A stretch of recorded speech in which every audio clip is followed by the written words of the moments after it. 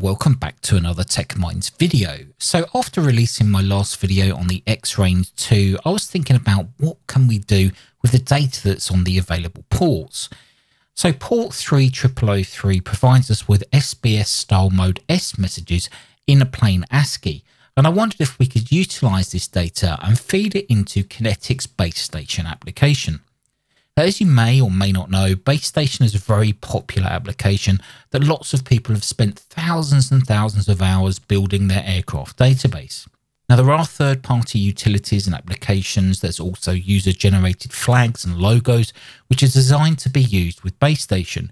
But when you open BaseStation, it does ask for a USB connection or a network connection to a specific Kinetic SBS device.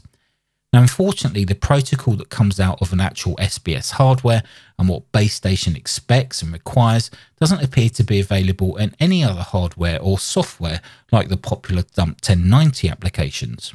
So what about if you used to own an SBS product but it broke or no longer have it, but still want to use BaseStation as that's where your pride and joy aircraft database resides? Maybe you want to use an RTL SDR dongle to track aircraft, and you're already doing so using a program like Dump 1090 or similar application. Now, as long as the software can output Mode S on port 3003, you can then use an application called ModeSMixer. So let's take a look at this and how we configure it.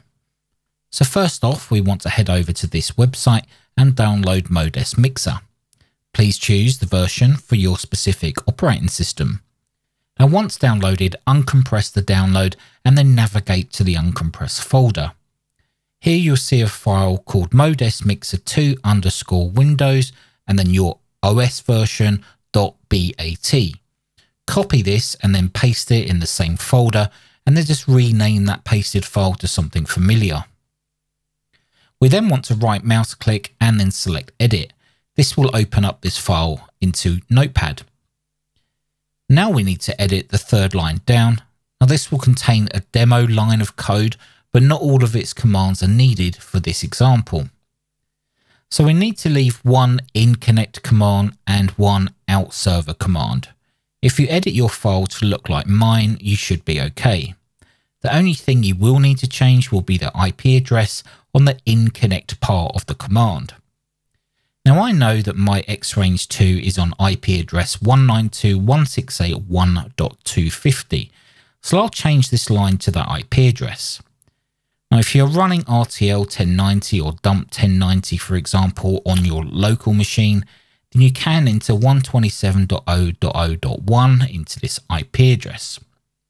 After the colon, you will need to change this to the ModeS message port as mentioned before, and this is normally 3003. Now the out server section is showing that we're going to convert what comes in on port 3003 to SBS 1001 format and on port 1001 with the local IP address. So to make sure that you have the correct IP address and port for your ModeS messages, you can use an application like Putty to telnet into that IP and port like this.